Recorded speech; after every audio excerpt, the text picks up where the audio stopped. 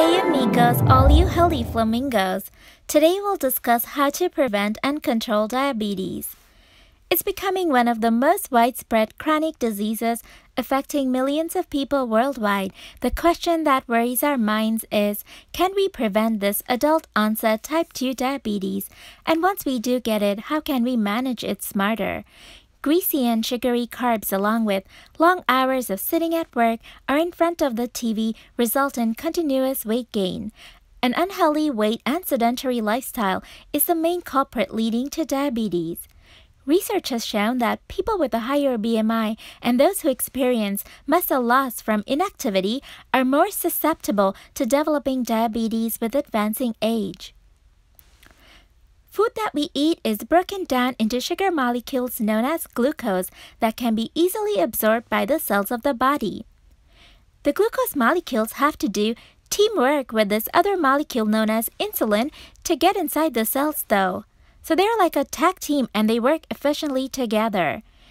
In type 2 diabetes, either the body does not produce enough of insulin to help out the glucose molecules, or the insulin that is being produced in our bodies is not able to help the glucose enter inside the cells. This is also known as insulin-resistant diabetes. As a result, there is too much sugar hanging out in our blood, known as blood glucose concentration, which can damage the liver, kidneys, eye, and nerves. Also, a very common symptom of diabetes is tiredness and fatigue and feeling of thirst and frequent urination.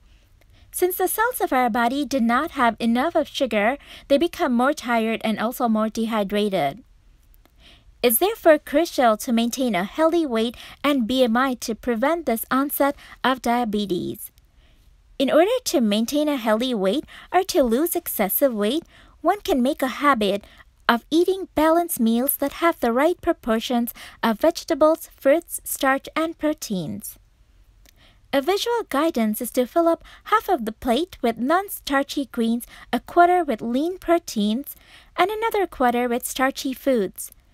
Additionally, staying active and participating in light to moderate activity and doing aerobic exercises ensures a positive energy flow through our system and prevents muscle loss.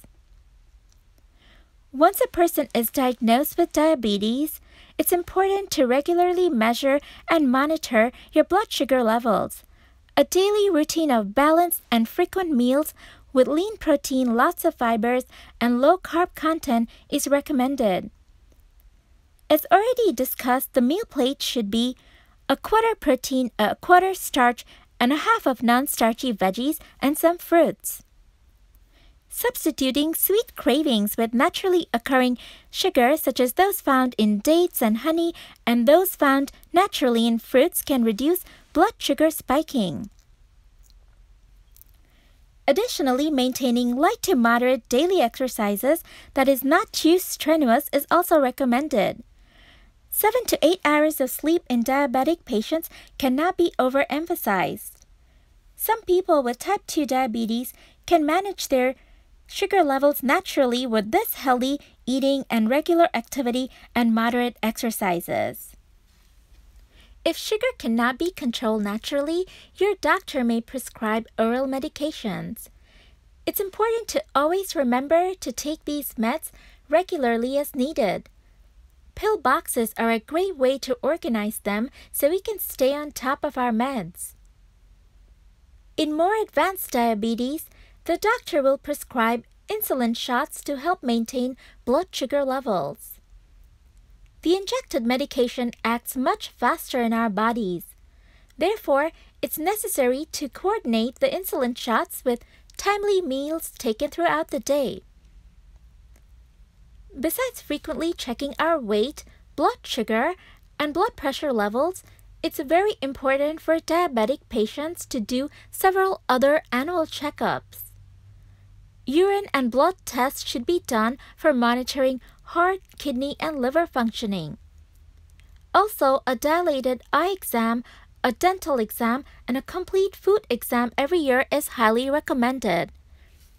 If you've enjoyed today's video, please don't forget to subscribe to The Healthy Flamingo for all of our weekly updates. And thank you again for watching. See you next time.